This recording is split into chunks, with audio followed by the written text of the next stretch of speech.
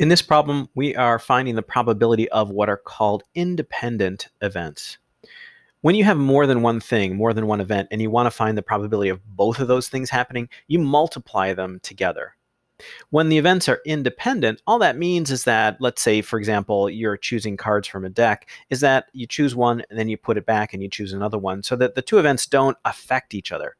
If I chose a card from a deck and then chose another card without putting it back, the second time I'm choosing, I'm only choosing from 51 cards rather than the 52 that you start with in a deck. So those would be dependent events. In this case, they're independent events, so we always put the cards back. Let's read this problem and see if we can calculate the probability. It says there's a stack of 8 cards, each given a different number 1 to 8. Suppose we select a card randomly from the stack, replace it, and then randomly select another card. What is the probability that the first card is an even number and the second card is greater than 4? All right, what we need to do here, we have 2 events. We need to calculate the probability of each one of those and then multiply them together. The first one here is the probability that the first card is an even number. Well, our sample space, the total number of things that we have, possible outcomes, should look like this. You've got 8 cards with the numbers 1 through 8.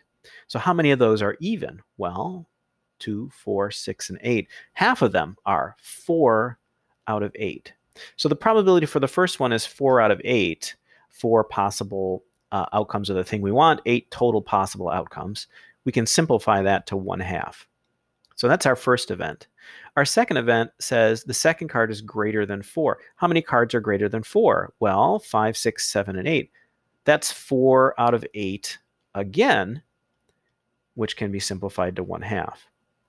Now, if we want the probability that the first card is an even number and the second card is greater than 4, we multiply those probabilities. 1/2 times 1/2. When you multiply fractions, you multiply across the top and across the bottom. 1 times 1 is 1. 2 times 2 is 4.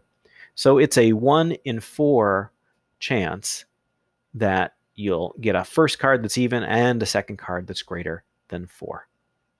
So that's a little bit of work with the probability of independent events.